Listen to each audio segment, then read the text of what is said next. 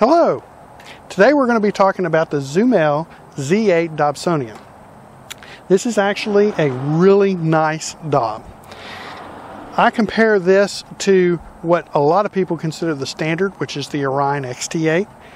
And it's also a good comparison because the Orion XT8 and this are the exact same price. Today, $389. This one has some serious advantages. For example, I keep spinning it because this has ball bearings. It's smooth as can be, which makes it really easy to track things in the middle of the night when you can't really see what's going on. It's real tough to adjust anything. It just glides. The next thing I really like is the tension on the side. You screw these in to increase or decrease the tension, making this extremely easy. You can adjust one side reasonably tight and then use the other to fine-tune it as you're going. You also twist it a little more and you can lock it in place so that if you need to change an eyepiece, it doesn't move as much. Now, the Zhumell comes with a 2-speed Crayford focuser, which is also a nice upgrade over the Orion. It's also a 2-inch focuser so that you can put your 2-inch eyepieces in there for a really wide field of view, if you have very expensive eyepieces, or you can use 1.25 inch with the included adapter. Speaking of included things, it comes with a 2-inch 30mm wide field of view eyepiece.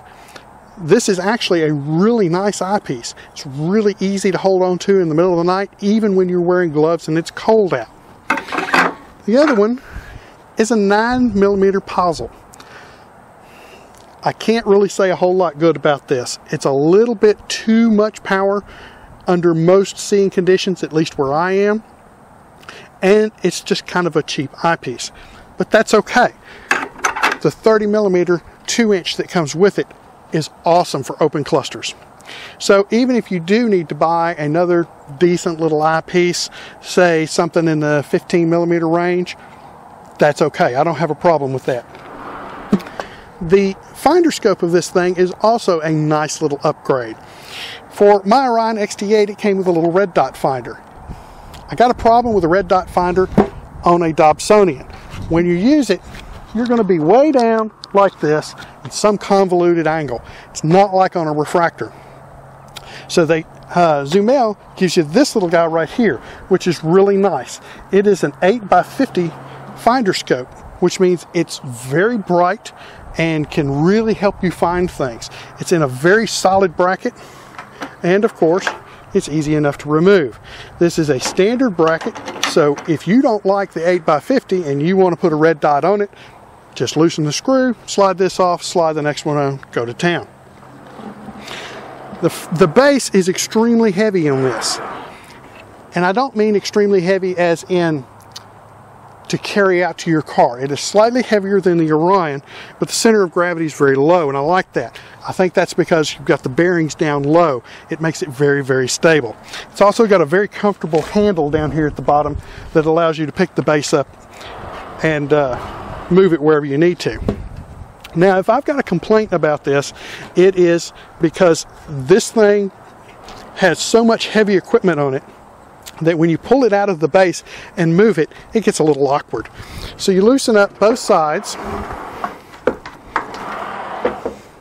and then you lift and go. Now the problem you have with that is the little wheels on the side rotate when you do.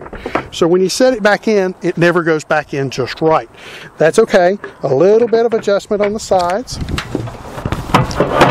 and it slides into place, and then you can attach the tensioners. Now, these tensioners actually have a scale on them, and you can adjust them up or down depending on how much weight you plan on putting where on this scope. That's another nice little thing that somebody thought of that just makes life really nice. If you're going to put a whole lot of weight on one end, you can slide this all the way to the end, attach it, and then tighten it down, and you're good to go. Now, another nice little thing on this scope, as I turn it around, you notice it has what appears to be an 80mm fan that is battery powered right here in the base. Now it's got an attachment where you can attach the battery pack, and you can probably get an AC adapter as well. It's got nifty little adjustment screws down at the bottom so that you can adjust the collimation of the scope.